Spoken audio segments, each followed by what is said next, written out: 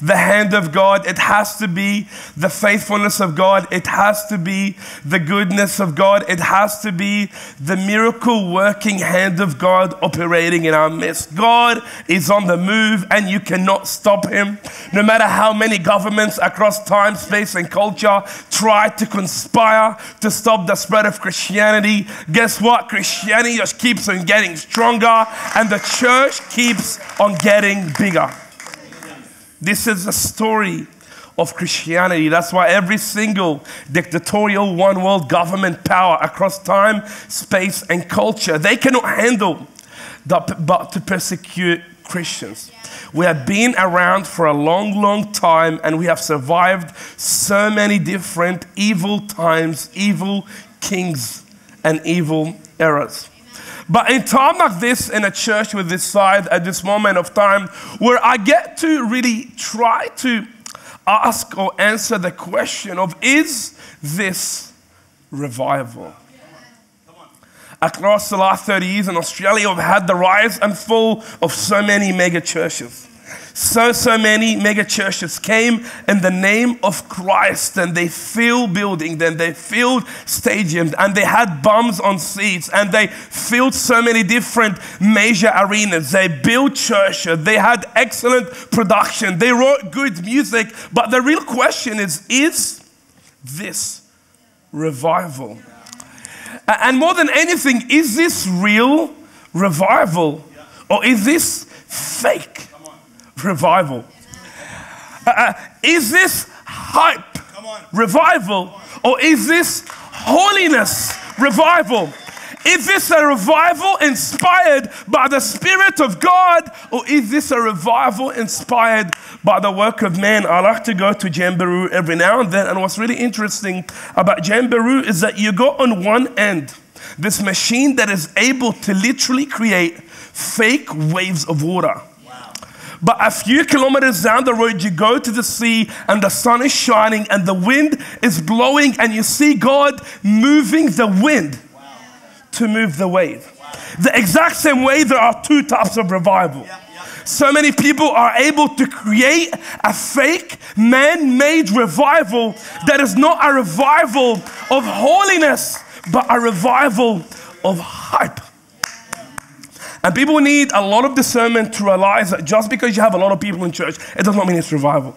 Just because you're able to fill buildings, it does not mean this is revival. Just because there's a lot of numbers in your database, it does not mean it's revival.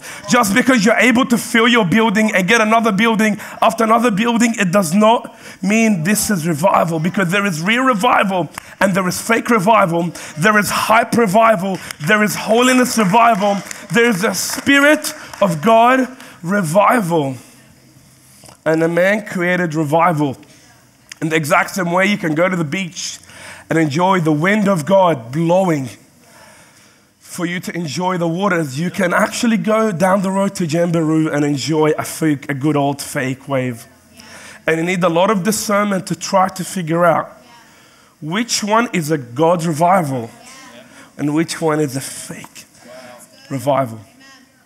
I'm kind of trying to tackle these questions because what is revival? Is revival simply people coming to church and shaking on the floor and speaking in tongues, la la la la la la, and then the fire and the preacher coming here like power, power, and people start shaking and falling on the floor? Is this revival?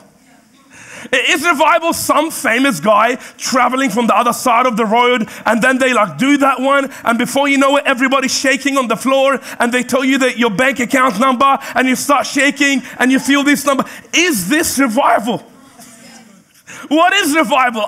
It's a really important question because one of the biggest things as Christians we tend to disagree on. We agree on everything but we just tend to disagree on the definition. What is revival? In the book of Acts, we kind of encounter the first moment in the history of the church where revival actually happened. It's quite an important moment in the history of the church, Acts 2. And I find it shocking how many churches and people, or even revivalists, real or fake, godly or not godly, claim to have revival, yet they don't follow the mechanics, the process, and the boundaries of Acts chapter 2. Apostle one of the disciples, Apostle Luke, wrote the book of Acts. He was kind of not one of the 12 disciples. He was part of the extended disciple, the 70 disciples. He was a doctor and an investigator type. He kind of wrote Luke, the first book of Luke, which was kind of about the work of Jesus. But then part 2 of the book is the book of Acts, which is about the work of the Holy Spirit.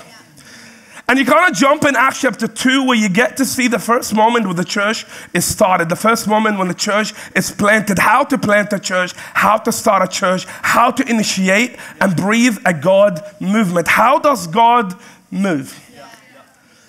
So it's quite important that in the book of Acts we see this moment of Pentecost, this moment of revival when the presence of God fell so thick in the room that so many people got saved. 3,000 people got saved. So many people got saved that Christianity spread like fire by the millions. From person to person, from family to family, from town to town, from nation to nation, to country to country. Eventually it became an enemy to the one world order of the Roman Empire that they had to shut it down. I'm saying revival happened in that moment, that Christianity spread like fire. It spread like fire from country to country, to nation, from town to town, from person to person, to family to family. So the Roman one world government at the time that ruled the whole entire existence of the human race at this point of time had to try to stop it. And the religious establishment of the time that loved churchianity but not Christianity had to try to contain it. That's what happened, and we kind of jump in Acts 2. It's really, really important because we get to encounter the first sermon in the history of the church. And tonight I'm going to dig into particularly the feelings and the mechanics of what happened in that sermon. Peter preached that first sermon to 3,000 people, to thousands of people. And on that particular day, the Holy Spirit rocked up and 3,000 people got saved. This was the first moment of revival. But more than anything, you get to see what Peter made the people feel. That's what I want to really talk tonight, because one of the biggest tragedies in our contemporary church and what I call the woke progressive church, there's a lot of them around this in Australia. Most of the church in Australia are progressive and woke. What do I mean by that? They are culturally relevant, but they're not very biblical. So as a consequence, they always preach revival, but they don't preach repentance. They always want the Holy Spirit to come, but they don't teach people about holiness. They always speak about salvation, salvation, salvation, salvation, but they don't say the word sin. I call it the gospel of oopsie whoopsie. Have you ever seen that? You know what? You made a mistake against God. I'm like, seriously, brother? You made a mistake, so God killed his own son for an oopsie whoopsie mistake? That's a bit extreme, right? That's the gospel of oopsie whoopsie. You didn't sin, you did an oopsie whoopsie. So they preach salvation without sin. They preach revival without repentance. They preach Holy Spirit without holiness. And they preach spirituality without the scripture. And there's a lot of them around. For them, hell is like the swear word. They never preach about hell. So firstly, they removed hell. There is no hell. Like, we don't want to scare people. Hell is so scary, so we're going to act like there is no hell. So firstly, they remove hell. Then they remove sin. Then they remove conviction. And finally, they no longer preach repentance. I'm saying that's how they do it. Firstly, they removed hell because it's scary. We want to be more inclusive. We want to be more diverse. We want to make sure the gay community, LGBTQ, ABC. You know what? God didn't rain, fire from heaven on Sodom and Gomorrah. He was raining like, popcorn. So we're going to remove hell because it's scary. Hell is so scary. So firstly, they remove hell, which is the reason people actually turn to God. People turn to God for three particular things. Is it God's love? But a lot of people also turn to God because of fear. Because hell is for real. That's why I'm a Christian. People tell me, Jesus loves you. I'm like, I don't care. Some people turn to God because of his love. Or my emotional people. Some people turn to God because of fear, and there's nothing wrong with that, because hell is for real. And some people turn to God because of reward. Yeah. Like little dogs, I have a little dog. Every time she sits, I give her a treat. So every time I come around, she sits, I can give her more food. I'm like, it doesn't work that way. It's really important, and we kind of jump in Acts where we see this moment of revival, and we see the initiation and the establishment of the church. But more than anything, this is really important, I want you to understand. More than anything, in Acts chapter 2, we see the first sermon in the history of the church. And how can you preach the gospel without actually understanding this first sermon? How? How can you understand who God is and who God isn't? How you understand how to preach and how not to preach, what to preach and what you shouldn't preach? How do you understand how you're supposed to make people feel? Until you understand and study that Acts 2, where you see the first sermon in the history of the church that led to 3,000 people being saved on one night. They started a mega church in one night. And led to a revival for tens of years. That the Roman Empire had to kill Christians and shut it down because it was spreading too much, too fast, too quick, and they couldn't control it. Amen. Peter comes to the people of God, and he kind of comes and he tells them, in the last days, I will pour out my spirit. Can I tell you something? We are living in the midst of the last days. Every single moment that passes by, every single day that passes by, Jesus is coming back. And this is the good news. Even if you don't think we are in the last days, we are closer than ever to the last days. So God's Spirit is coming. I know in the last days it's going to be dark. It's going to be the Antichrist. It's going to be gay, perversion, gender man, gender woman, gender bender. And as you go to the streets now, you see naked people like, what is going on? This is Sodom and Gomorrah 2.0. So in the last days, it's going to be Sodom and Gomorrah. Noah, it's going to be crazy people walking in the street naked like, what is going on, bro? Put something on. But the exact same way Jesus promised that in the last days, God's Spirit is going to go loose.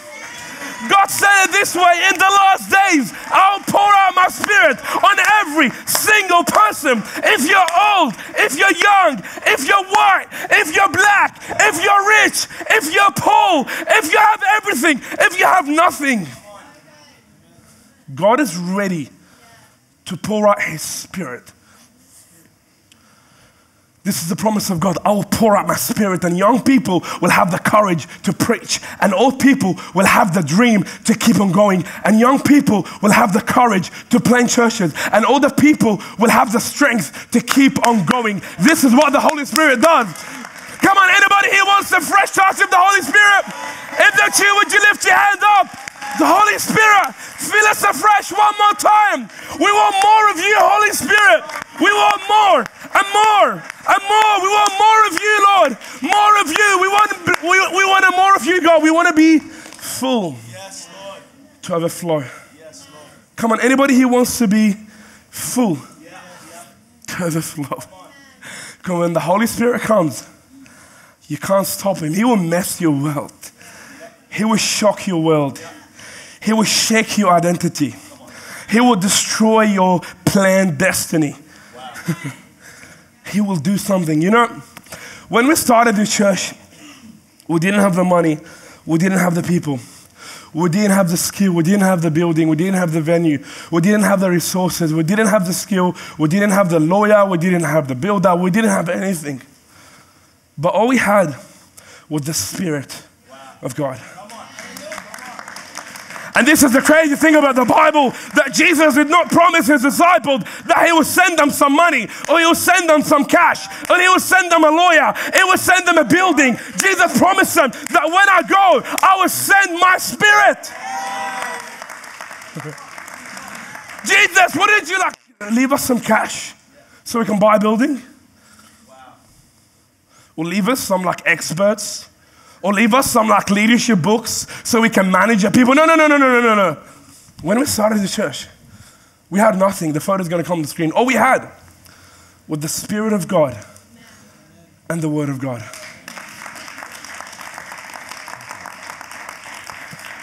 I'm saying all we had was the Spirit of God and the Word of God. All we had was God. All we had was Jesus. And this is the beauty of Jesus. Jesus plus nothing equals everything. Everything minus Jesus equals nothing. I'm saying Jesus plus nothing is everything. Everything minus Jesus is nothing. If all you have is Jesus, you are in the best place ever.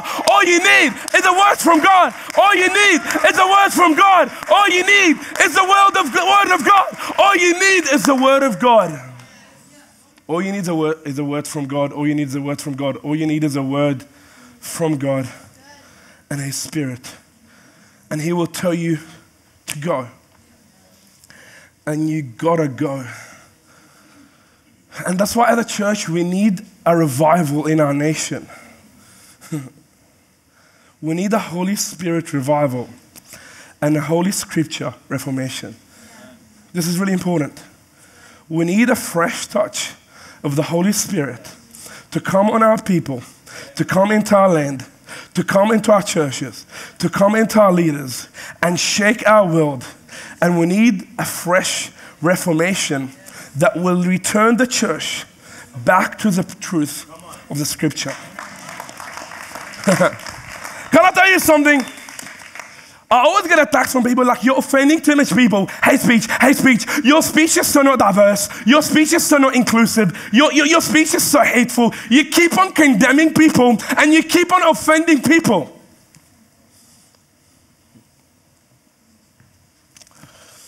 And this is kind of the problem with this type of people. They fail to realize that the gospel will either offend you or make you repentant.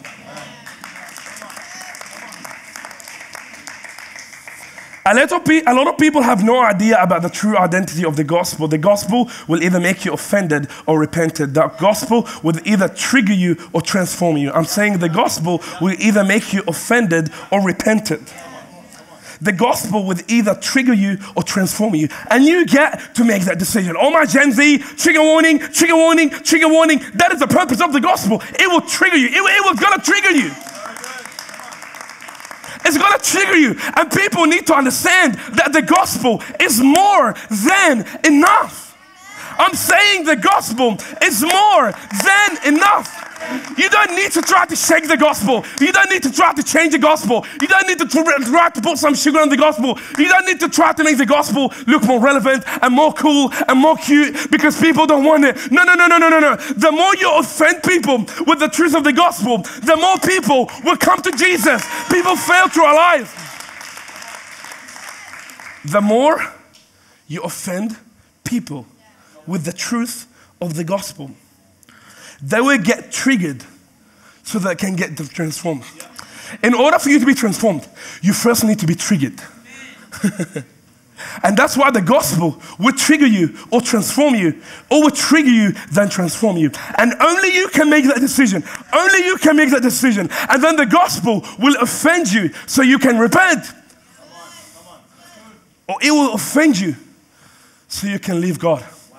A lot of people always say, look, I don't come to church because of church hurt. Church hurt. You have no idea what the other church did to me. You have no idea what this pastor did to me. You have no idea what this Christian did to me. You have no idea. I'm like, dude, this is the problem. When you go to heaven, that's not a good enough answer.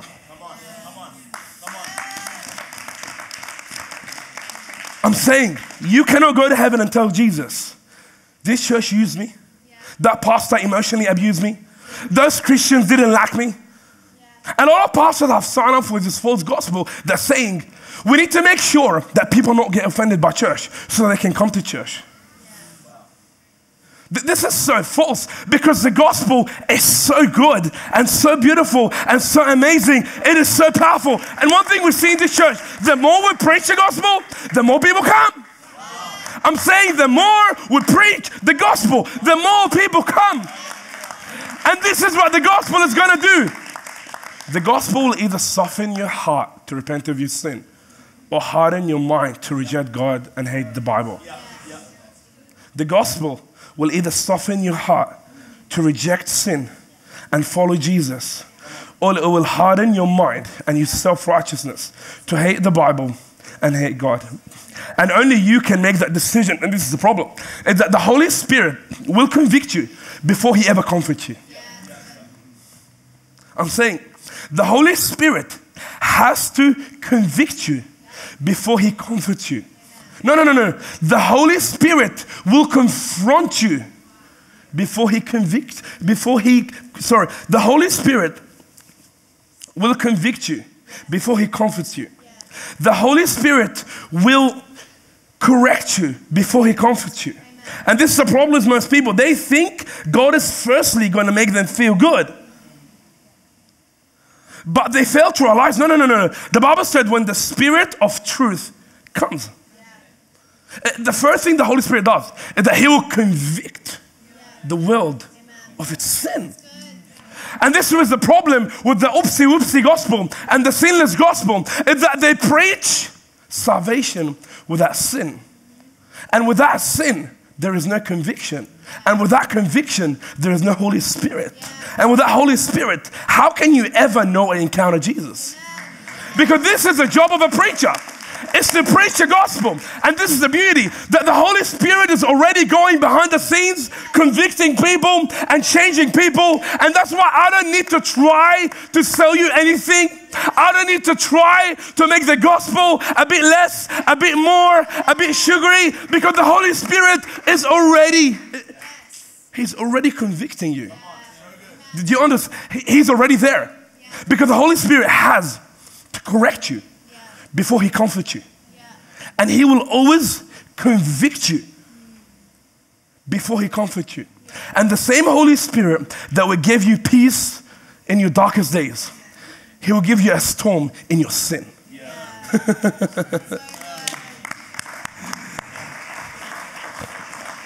The same Holy Spirit that will give you peace in your darkest days is the exact same Holy Spirit that will spark a storm in your soul when you sin.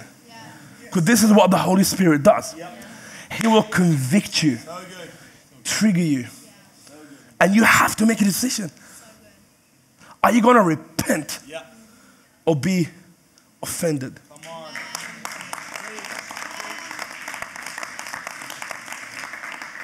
Are you going to get triggered and leave church or be transformed? And you will not be able to go in front of the judgment seat of God and tell him these Christians were really mean. This church was really abusive. That pastor was really not nice. Those people used me and abused you. You will not be able to go in front of the judgment seat of God and say that. You will not get away with it. Because you will not be judged based on what your church did. You will not be judged based on what your pastor did. You will be judged based on what you did. And your response to the gospel. All my people who have been hurt by church, I'm really sorry what happened to you, but I'm here to liberate you for a second. It is not an excuse for you to not follow Jesus and not obey the scripture and build a church. I know so many people you have been hurt by church. I've been hurt by church before. It is not an excuse for you to reject the gospel, not obey Jesus and build a church. Because what I figured out, a lot of people hide their hate to the Bible and their disobedience to God under the umbrella of church hurt. This is really important. A lot of people, they hide their rejection of the gospel and their disobedience to the word of God under the idea of church hurt. And it's not that they were not hurt by church. They were hurt by church, but what they're doing is that they're making an excuse why they shouldn't follow Jesus. And they think they're going to get away with it. You're not going to get away with it. When you go to heaven, if you make it to heaven, when you go in front of the judgment seat of God, he will tell you, what did you do with the life I've given you? What did you do? What did you do with the Bible I've given you? What did you do with the gospel I've given you? What did you do with the free gift of salvation? And that's why. So the woke progressive churches have removed sin from salvation. They have removed repentance from revival. They have removed holiness from the Holy Spirit. They removed hell and then they removed sin, and there is no more conviction. And as a consequence, they do not preach repentance. So what you call now conviction, they call condemnation.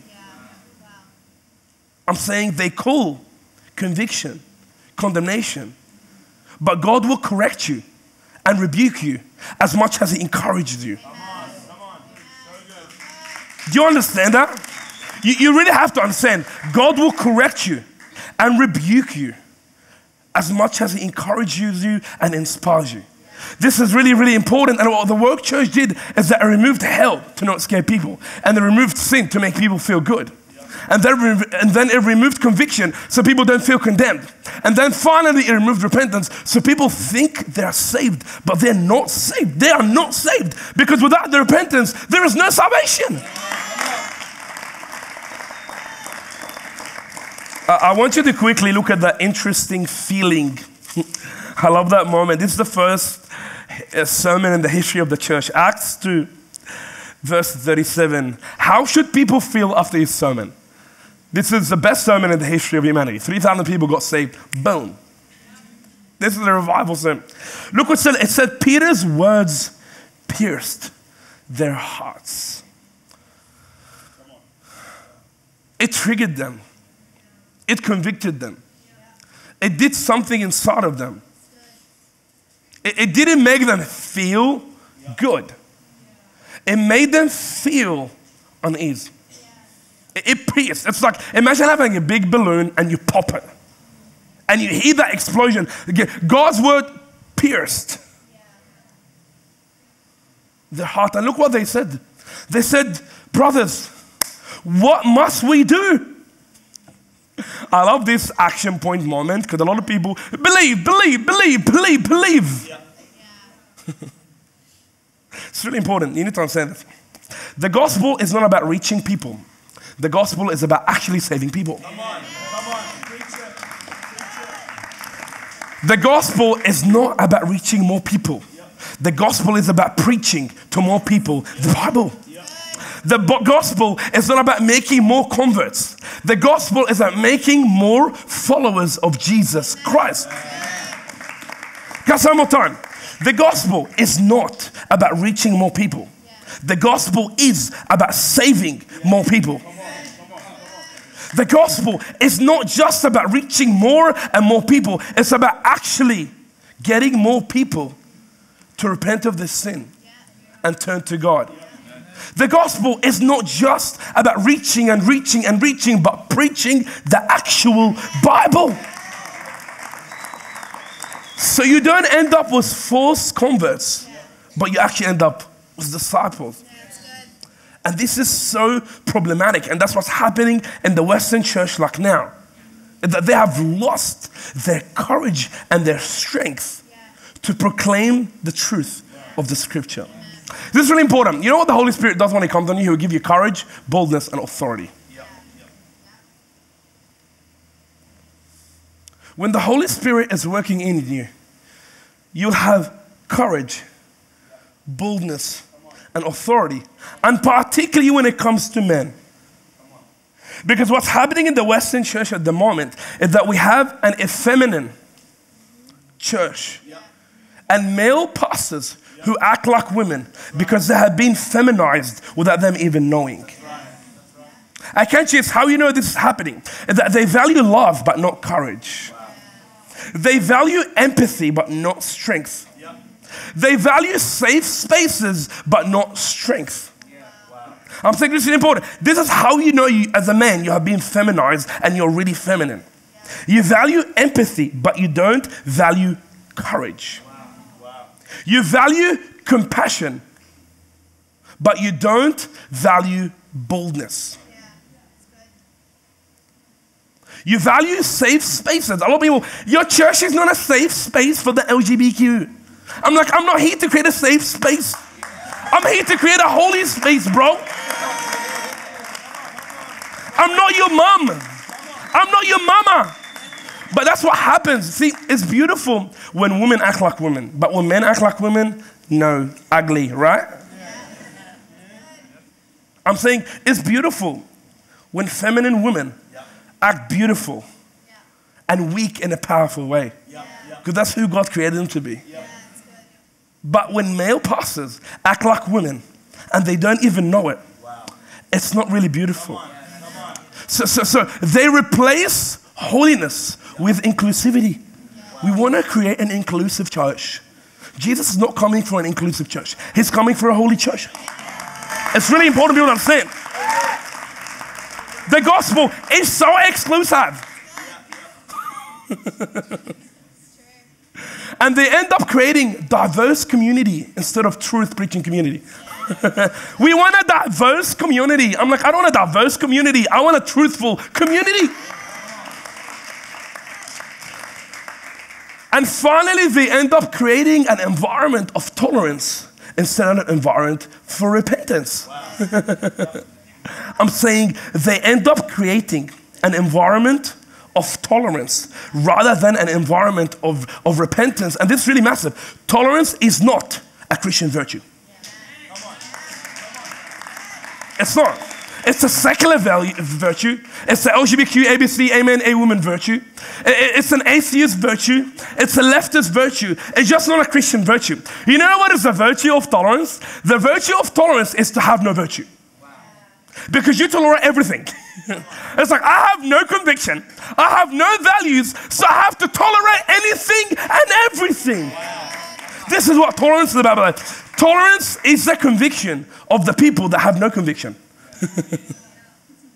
This is really paradoxical. It's like, what is tolerance? Tolerance is the conviction of the people that have no conviction. And they're really passionate about it. Have you ever seen those people? We're all about inclusivity and diversity. We will exclude any person who's not inclusive.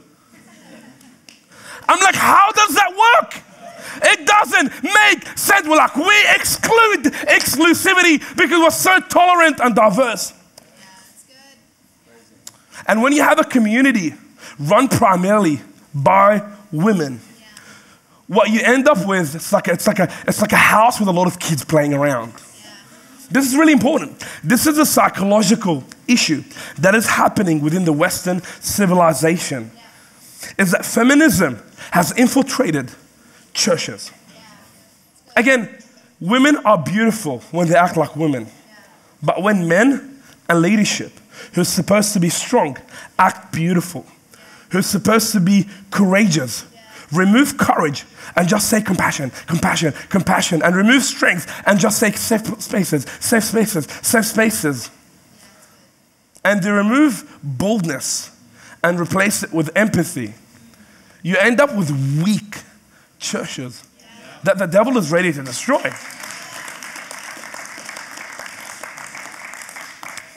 And COVID and the last few years have been such a good moment for you to see, man, there was a lot of fake revival around.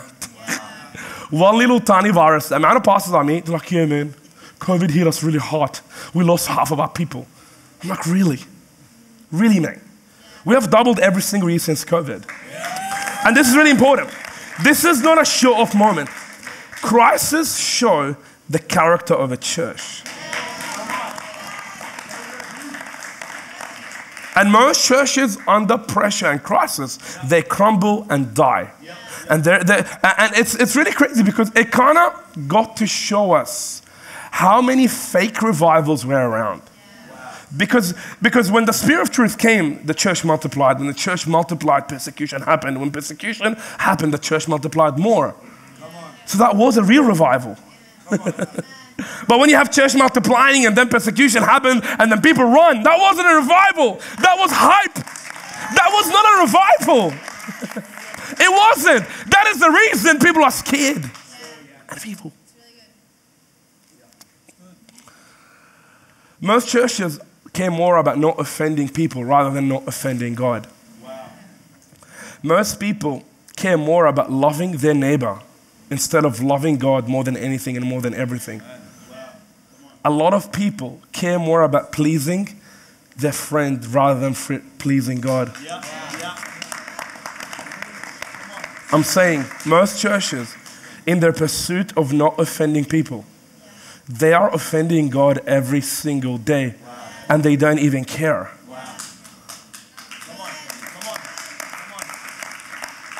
A lot of people no longer love Christ in the pursuit of loving their neighbor. A lot of people no longer please the one that matters the most, Jesus. Because they keep on trying to please the culture around them. And this is what woke progressive Christianity does. Woke progressive Christianity It doesn't change culture to meet Christ. It changes Christ to match the culture around them. This is really important. Woke progressive churches, they don't interpret the world through the word. They change the word to match a world. They don't see culture from Christ. They see Christ from culture. And as a consequence, they keep on putting down their conviction and their value. And before you know it, they value tolerance more than repentance. And this is how you end up with Mardi Gras, with Pride Month, with kids being indoctrinated, with little kids, the government telling their parents, if you don't affirm the gender, we're going to take them away from you, with drag queens, gay men dancing around kids. This is how you end with the shocking culture. It's because churches have not been preaching the gospel for a long time. For a really, really, really, really, really, really, really, really long time. Because culture comes from Christ, not Christ from culture. And you'll have to make a decision. Is your goal to not offend people or to not offend God? This is really important. The Bible never ever talks about not offending people. It talks about not offending God. David said, test me, Lord, and know my heart, and point out anything in me that offends you. A lot of people, am I offending you? Am I offending you? Am I offending you? Am I offending you? I'm like, no. Come on. When it comes to offense, your responsibility is to not be offended. Not to not offend someone. That's actually what the Bible says. Your responsibility is not to not offend people. It's for you to not get offended. Because in the last days, the Bible said everybody's going to be offended. This is, by the way, mark of the last days, is that people will be offended from everything. And this is the reason you're not going to be able to preach the gospel. And this is the reason we're going to get persecuted. Because we're offending people. The cross is an offensive message. Literally, the cross was such a controversial piece of statement and art, because if you were a Jew, there's no way your God died this barbaric death of a slave. And if you're a Gentile, noble people, when they got executed, they got beheaded. Crosses were reserved for the lowest and the lowest and the lowest of society. So the cross was a sign of shame, dishonor, and offense. And that's why when Paul preached a cross, people got offended. The gospel is offensive, and you cannot do anything about it. I'm saying the gospel is offensive, and there is nothing you can do about it. And this is really important, you know. And as you see around your culture, a lot of you have kids, and your kids are like going nuts. Have you ever seen those kids? Like, I'm here, I'm queer, I'm here, I'm queer. Or like living on stolen land, Gala Gala land, Wakanda forever. Oh, there's kids going around and they're acting crazy. And I get a lot of people always tell me, why do you make fun of all these people and communities? This is really important, and this is really prophetic in essence. When the people of God not make fun of what is stupid, it eventually becomes sacred. That's right.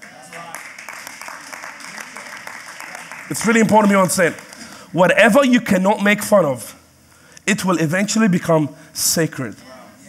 When the people of God do not joke about stupidity and foolish ideas, it will eventually become the religious dogma of the time. And that's exactly what's happening right now. We have a lot of stupid ideas that the people of God never made fun of them, and as a consequence, they're becoming the religious dogma of our time. And I always tell people, man, do not take yourself too seriously. When people make fun of you and it's funny, you should laugh at it. Don't take your culture too seriously. You're not that important. Don't take your gender too seriously. You're not that important. Don't take yourself too seriously. You're not that important. Whatever people cannot make fun of, it's most likely the God that they worship. It's really important. That's why I love making fun of stuff. Because when you make fun of something, you end up realizing, what do actually people worship? What can't you actually make fun of? See, the only thing you shouldn't make fun of is God. See, it's not just you shouldn't make fun of God. The Bible said God should not be mocked. He cannot be mocked. So when you make fun of God, dude, be careful, because Nebuchadnezzar made fun of God. I'm the king, I'm the man, look at me, look at me. Next minute, God turned him into an animal.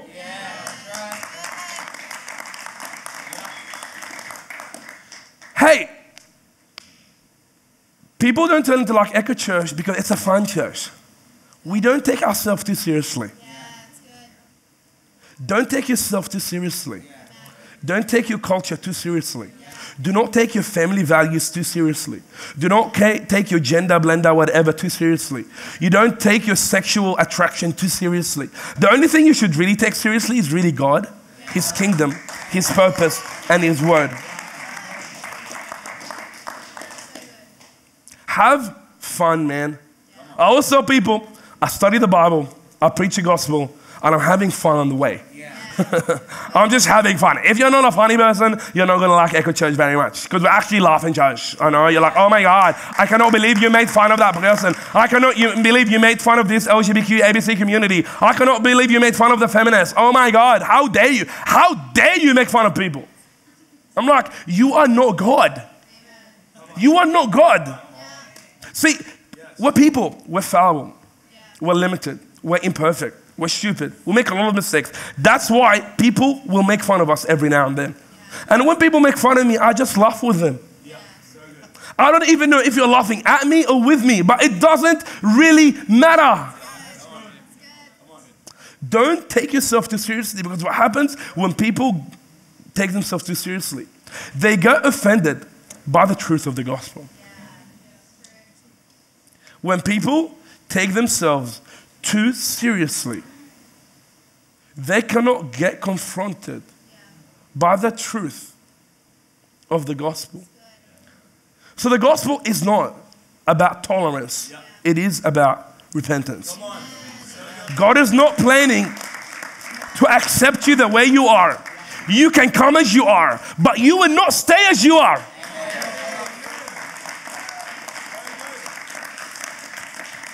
Repentance is the condition of salvation. And the goal of the gospel is not just to reach people or to tell people, believe, believe, believe. But no. They actually need to turn in order to believe. That's why John the Baptist, his first sermon was repent, for the kingdom of heaven is near. That's why Jesus, his first sermon ever, he was saying, repent, for the kingdom of heaven is here. That's why the first sermon in the history of the church, Peter said, repent of your sin. This is the history of the gospel. John the Baptist, repent, repent, repent. They ended up beheading him. Like, why are you getting involved in the king's business? Like, why are you getting involved in people's sex life? Well, that's actually what John the Baptist did. The king killed his brother and married his sister. And John the Baptist told him, that's not okay. That's not okay. That's wrong. Imagine Christians today, well, you should tolerate them. You should respect them. You shouldn't talk about it. So guess what happened? They ended up cutting his head off. Jesus said to the people, repent, for the kingdom of heaven is here. They ended up killing him on a cross. This is the reality of the gospel. It is really, really offensive. And you have to make peace with it. Because if you don't, you will end up leaving Jesus for a stupid reason.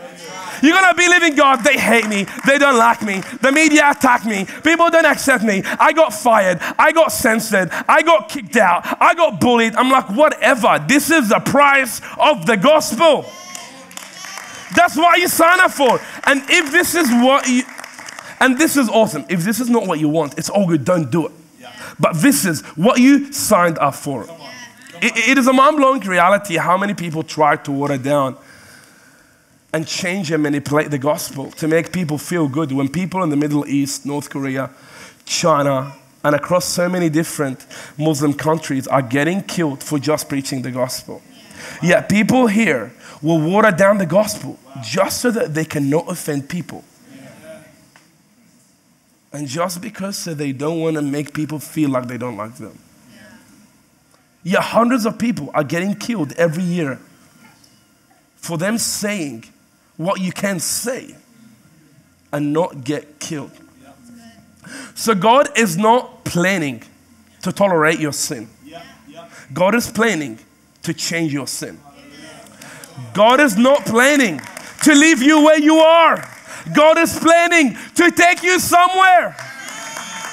God is not planning to make you find yourself and be yourself. God is planning to make you more like Jesus. Because if my people who are called by my name will humble themselves and pray and seek my face, I will open heaven. Echo is the word in the Greek that means to hold, to keep, and to guard. If you read the book of 1 Timothy, I chose the name because it was cool, Echo. But if you go in the Greek language in the Bible, echo means to hold and to keep and to guard. So good. Yeah. And Paul was saying, hold on the pattern of truth and wholesome teaching. That word hold in the Greek is the word echo. Come on. And I didn't know this was the prophetic calling of our church. To hold the truth of the scripture and not let it go. We are the John the Baptist type of church. Repent and be baptized.